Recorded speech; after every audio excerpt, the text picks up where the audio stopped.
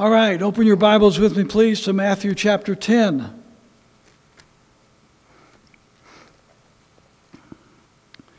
I'm only going to be reading a couple of verses in this chapter.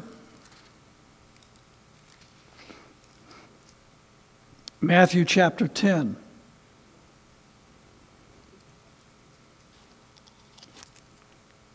We'll start reading in verse 34.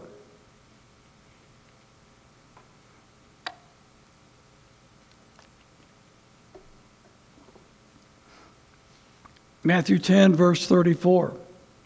Jesus speaking. Think not that I am come to send peace on earth. I am come not to send peace, but a sword. For I am come to set a man at variance against his father, and the daughter against her mother, and the daughter-in-law against her mother-in-law. And a man's foes shall be they of his own household. And that last phrase is the focus of this message. A man's foes shall be they of his own household. And that includes the household of faith. As surely as William Barrett Travis drew a line in the sand at the Alamo, a line is being drawn in the hearts of men today. By the time it's over, every man and every woman in America will have to choose which side of the line they are on. Neutrality will not be an option. Furthermore, the line is separating not only political and cultural adversaries, it is dividing friends and families as well. In fact, it is no hyperbole to say that the enemy is not only at the gates, the enemy is within the gates. Then again, I suppose that during any momentous turning point of history, it has always been this way. And make no mistake about it, we are at the precipice of a momentous turning point of history. The enemy has always done its best and most effective work from within. At this point, I'm reminded of what America's most celebrated jurist, Daniel Webster, said. Quoting Webster, "There is no nation on earth powerful enough to accomplish our overthrow." Did you hear that? He told the truth. There is no nation on earth powerful enough to accomplish our overthrow. Our destruction, should it come at all, will be from another quarter. From the inattention of the people to the concerns of their government, from their carelessness and negligence. I must confess that I do apprehend some danger, still quoting. I fear that they may place too implicit a confidence in their public servants and fail properly to scrutinize their conduct.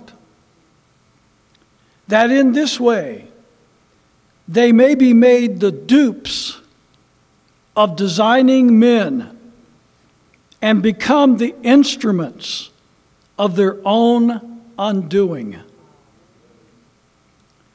And that's exactly what's happening in America today. And if America does eventually collapse, this will be the reason why. And the media, which is supposed to be the vanguard of freedom in protecting the knowledge of the American people and how they are kept aware of the tyrannical tendencies of their government has now become nothing more than a propaganda machine for big government. Which means you are not going to be told the shenanigans that are going on in your houses of government by the media. Which means you must do the work yourself. And thankfully, we have the ability to circumvent the media, and information is available if we are willing to do the work to find it. At this point in history, any American citizen who is ignorant of the foibles that are happening inside the hallowed halls of Congress, be it state or federal, is willingly ignorant. Because if we want to find the truth is out there to be found. So go find it.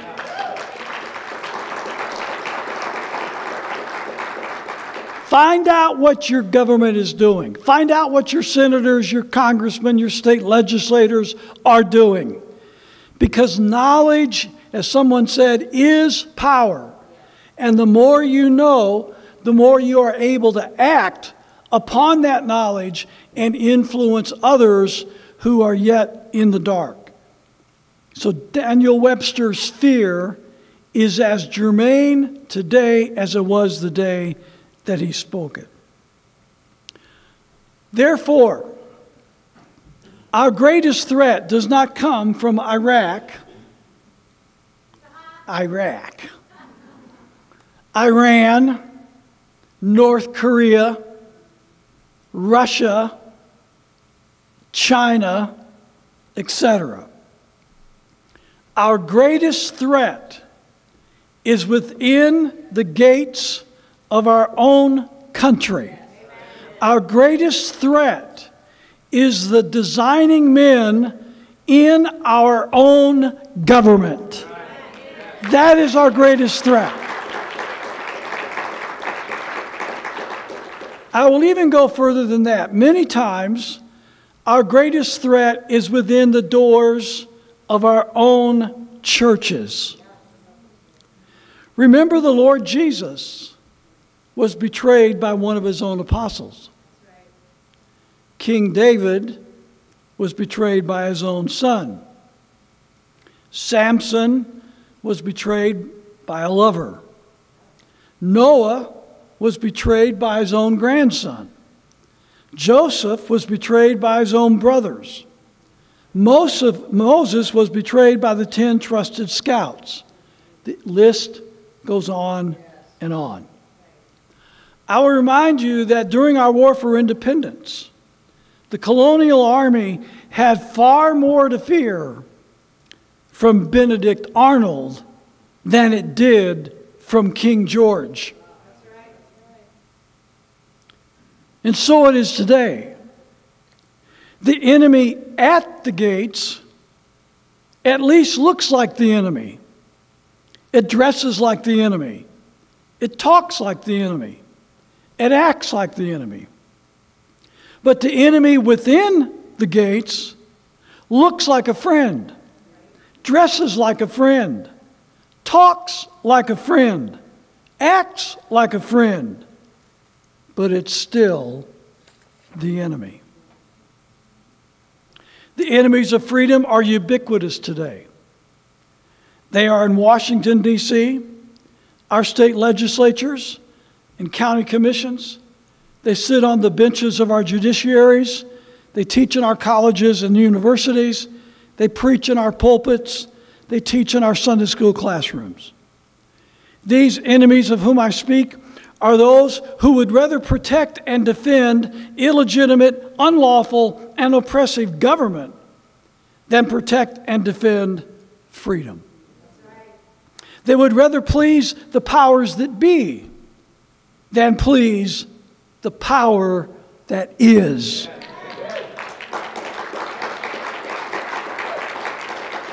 And they would rather promote their own success and prosperity than the success and prosperity of their country. They are self-aggrandizing statists who suck at the teat of big government. They might be Democrats or Republicans.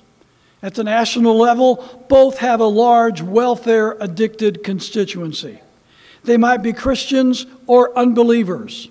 In fact, many of today's Christians, churches, and pastors are proving themselves to be the enemies of freedom. For the last several years, the absence of Christians, and especially pastors, from the freedom fight is glaring. The vast majority of them show little interest in whether or not their state defends itself from ever-increasing federal encroachments. By the way, Cascade County Sheriff Jesse Slaughter.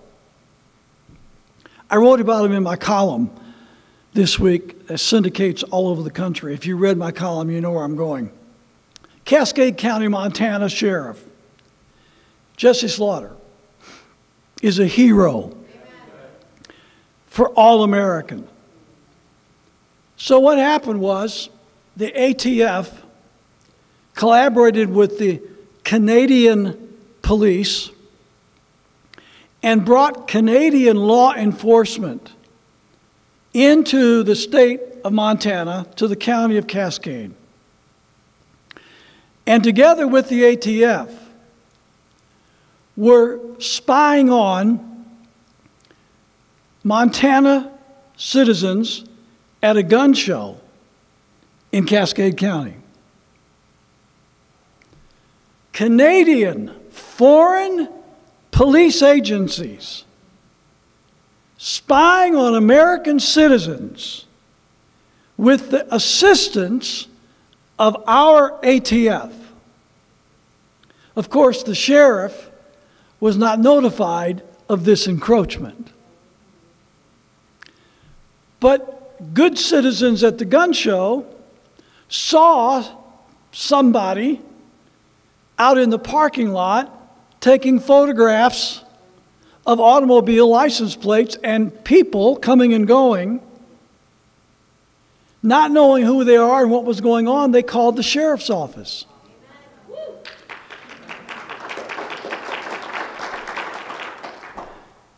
Sheriff Slaughter somehow realized that he needed to be there. He went and he found out what was going on. He pulled the agents from the ATF and Canada aside and told them in no uncertain terms to leave the property stat.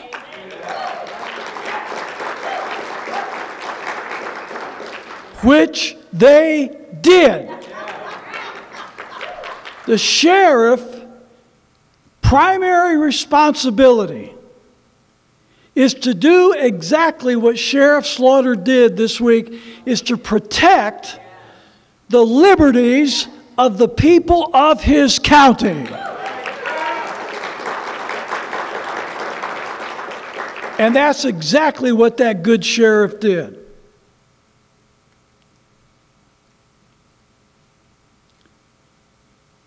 Interrupted my own paragraph. They show little attention, I'm talking about Christians and pastors, to the exponential growth of a fascist-style police state that is taking shape in front of their very eyes. And they seem little concerned over the demise of constitutional government. Beyond that, I have discovered firsthand that not only do many Christians seem to revel in apathy and indifference to the aforementioned attacks against our liberties, they will often unleash vehement resistance and hatred to the brother that stands in opposition to these attacks.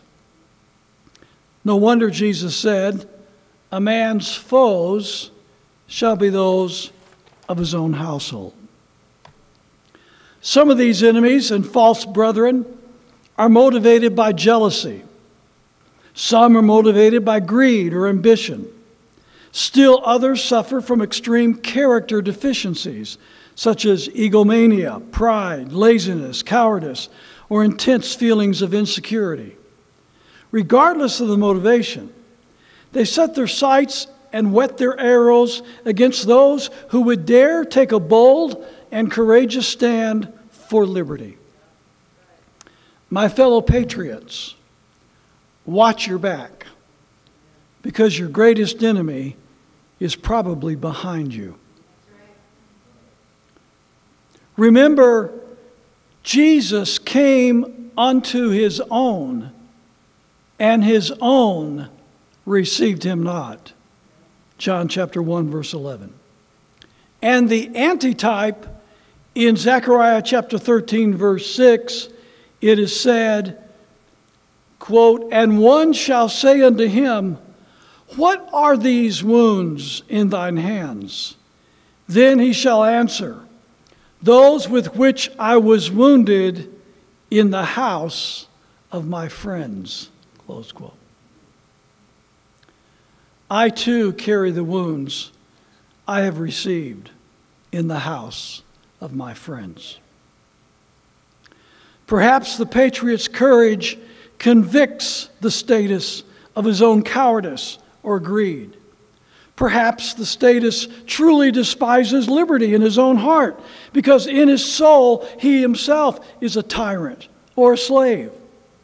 When the discussion of liberty is broached in today's churchianity, I fear this is a major part of the problem.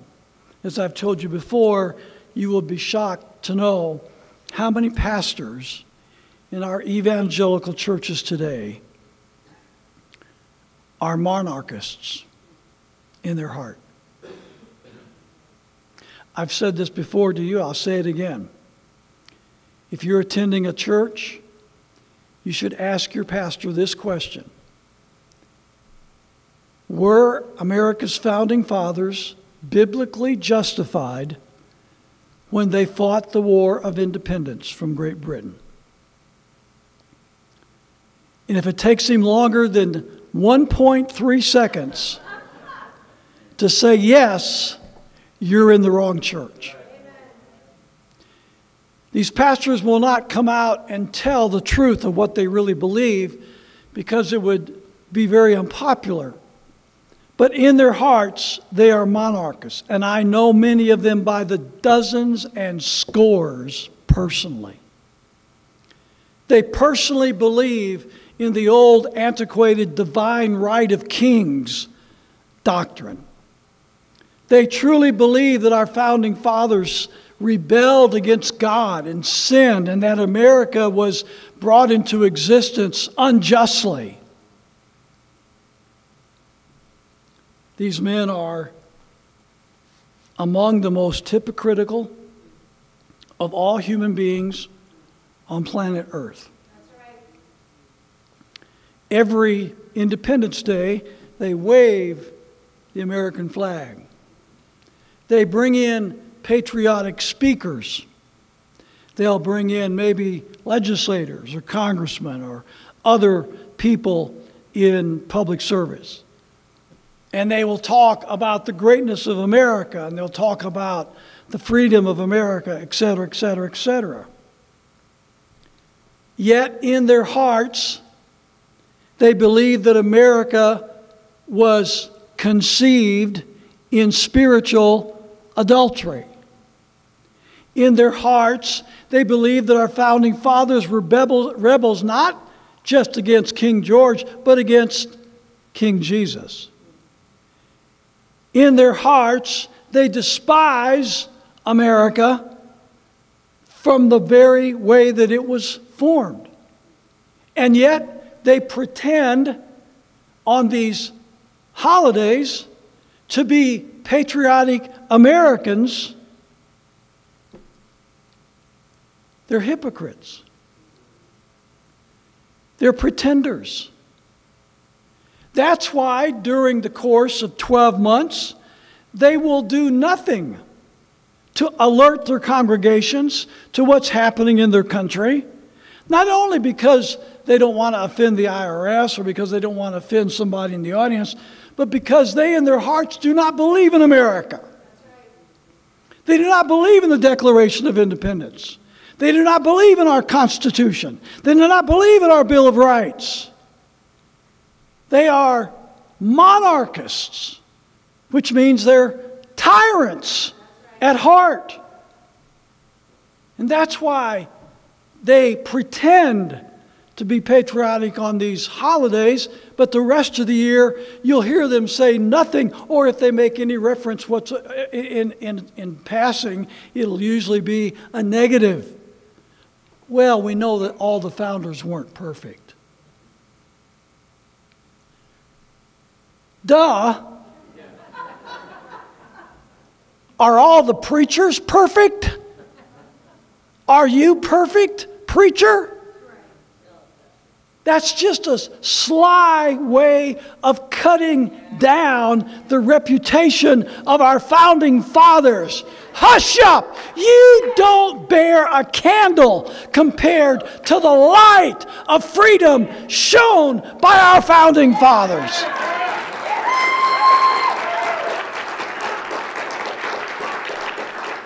You monarchist, tyrannical hypocrite. Get out of the pulpit. You're not God's man. You're the man of tyranny.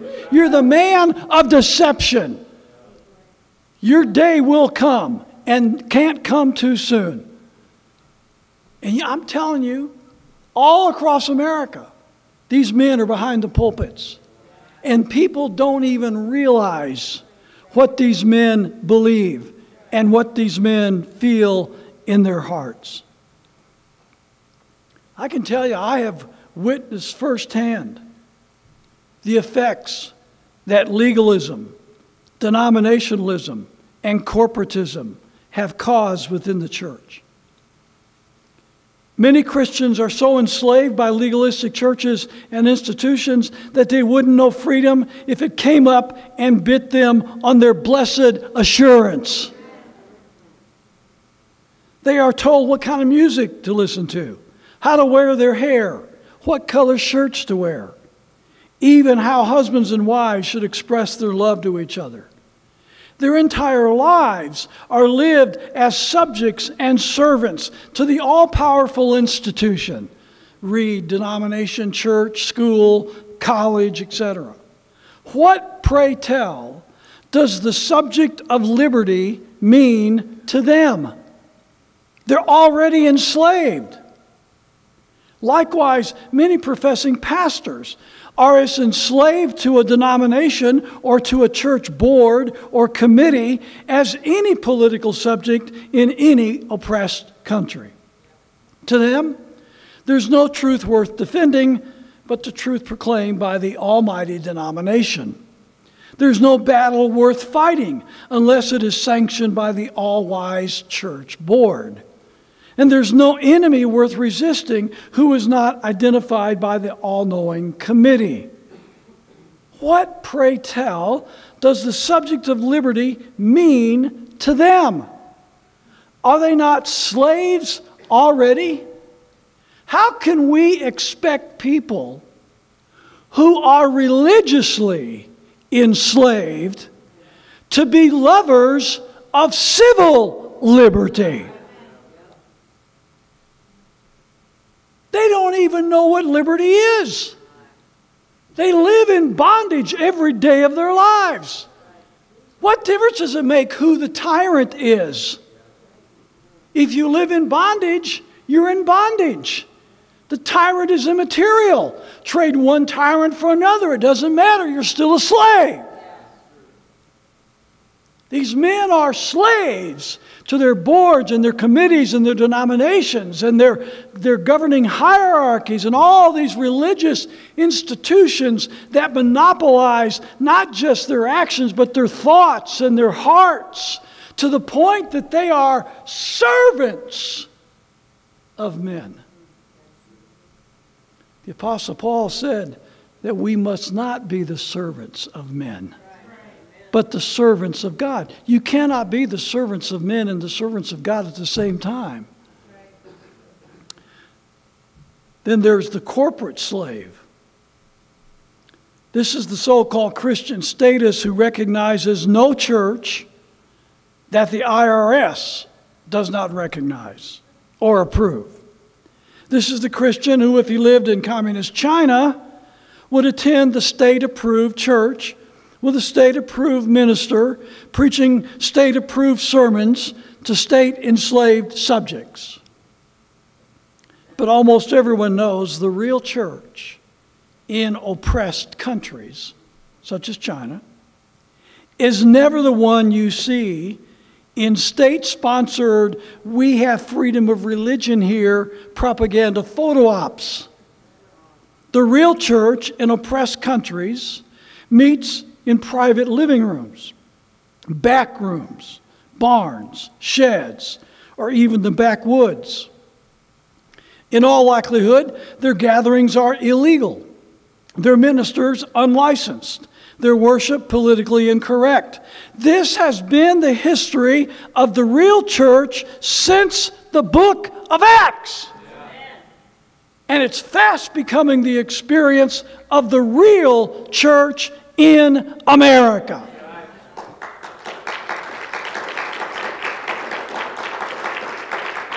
Yes, there is a line being drawn in the sand in this country.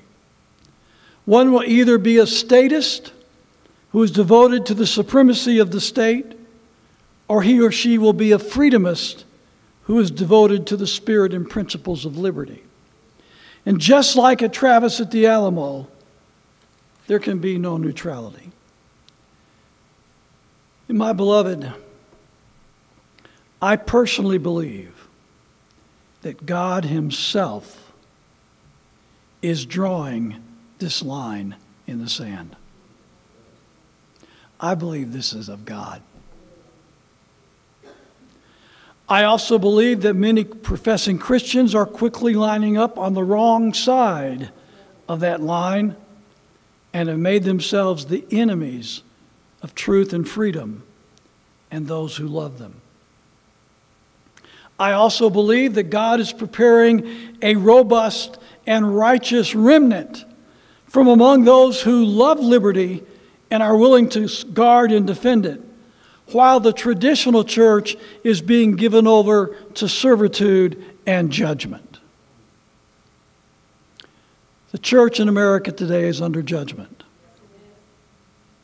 Mainstream churchianity is collapsing. There are more churches, for the first time ever in the history of our country, there are more churches closing than there are starting in America. Church membership overall is drastically reduced and going down every year even further. More and more people in America are considering themselves to be agnostic, atheist, or none of the above. People who call themselves Christians have held steady at the 90% mark and above since the founding of America. Think about it. In the 200 plus years of our country's history, over 90% of the people of this country claimed to identify themselves as Christians. Just within the last few years, in fact, since the beginning of the 21st century, that number has decreased from 90+% down to barely over 60%.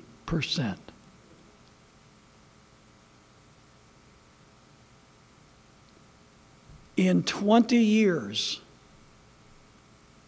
we have gone from 90%, which it was for over 200 years, down to just above 60%. And the pollsters that are doing these surveys are telling us it's only going to be a couple of decades or so, and there will be more non-Christians by identity, more non-Christians in America than Christians. That is a collapse, my friend. That's not just a downturn. That is a collapse of the establishment church in America. And I submit that's not all bad. These churches have been playing God, have been playing religion. It's been all about self-help, motivational speaking. It's all about popularity. It's all about money. It's all about greed. It's all about making people feel good, giving people a high. It's all about smoke and mirrors and music and dancing and all this stuff that you can find anywhere else outside of church. It's been playing God, playing religion for at least 50 years in this country. And I think God is saying to America, I'm tired of your games.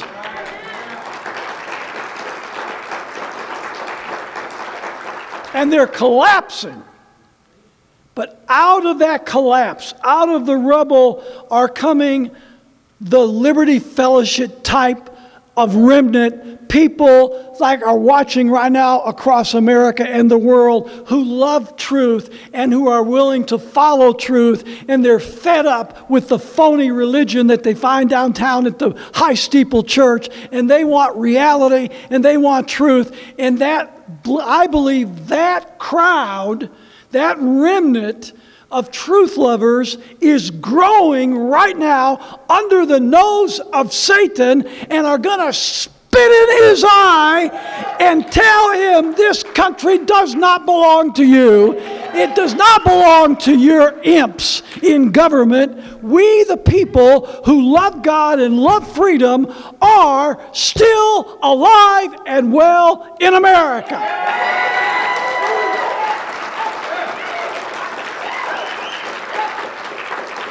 And they didn't get that at church. They got that in here. They got that by the Holy Spirit speaking directly to their heart, just like He did to mine, and like He did to yours, and like He did to yours online. This is a work of God. I also believe, well, I just said that. So I still believe it. This is why I keep saying that this fight is spiritual, not political. From our statement of faith, I just thought that this message would be appropriate to bring this to the audience. If you go online, libertyfellowshipmt.com, you can find our statement of faith, the whole thing. But let me just read you some excerpts. We believe that Jesus was born of a virgin, not just a young woman.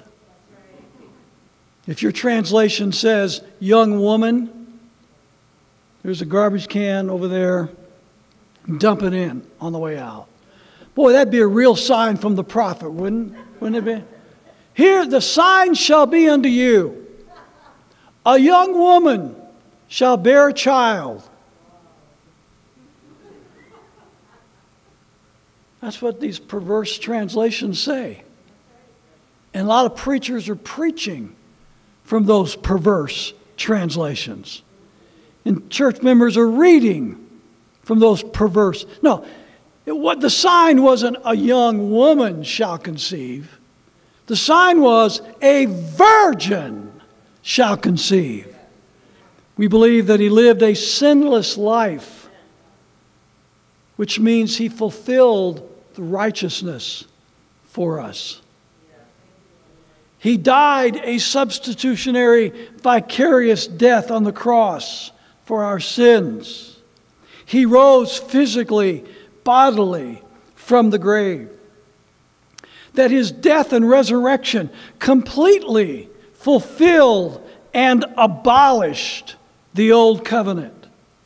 That He ascended to the Father, where He sits on the throne of power and authority, ruling over His spiritual kingdom, the church.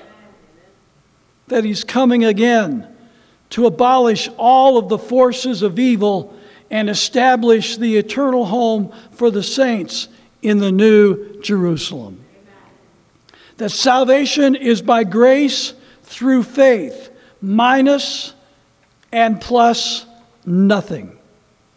We vehemently reject works salvation, i.e., water baptism, sign gifts, church membership, keeping the Old Testament law, obeying the Golden Rule, as a means of obtaining or keeping salvation. We stand for, promote, and defend the biblical natural law principles of individual liberty, state sovereignty, and lawful jurisdiction. We oppose socialism, neoconism, and Zionism. Accordingly, we do not support the socialistic welfare state or the neocon warfare state. Neither do we believe that the modern Zionist state of Israel represents either historical, biblical Israel or prophetic Israel. Accordingly, we reject Schofieldism and dispensational futurism. If you're watching the prophecy series I'm currently going through, you're beginning to get that idea, I think. We stand for the biblical natural law principles that govern every individual state and nation, including the natural law principles of religious and individual liberty, the freedom of worship without state interference, and the right of self-defense. Therefore, we adamantly support the First, Second, and Fourth Amendments to our U.S. Constitution, along with the rest of our Bill of Rights. We preach and teach so as to apply the principles of God's Word to everyday life, including our political life. Therefore, we will not be coerced, intimidated, or bribed into preaching politically correct messages or avoid political issues affecting our liberties. Here we stand.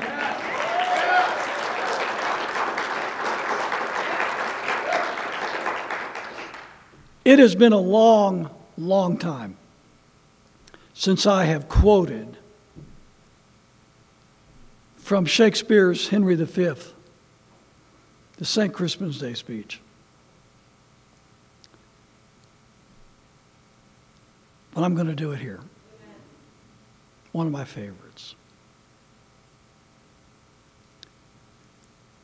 This story shall the good man teach his son, and Crispian shall ne'er go by, from this day to the ending of the world, but we in it shall be remembered.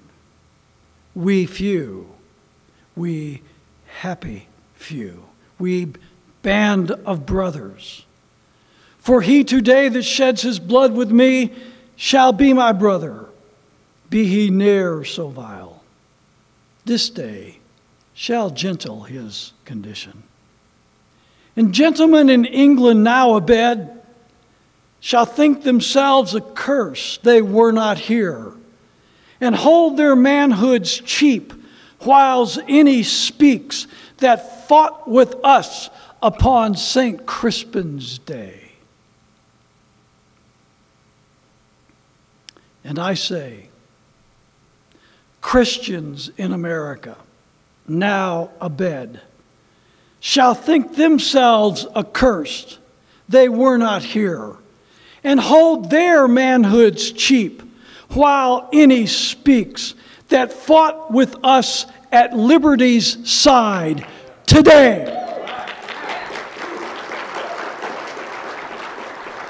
Let's stand for a word of prayer.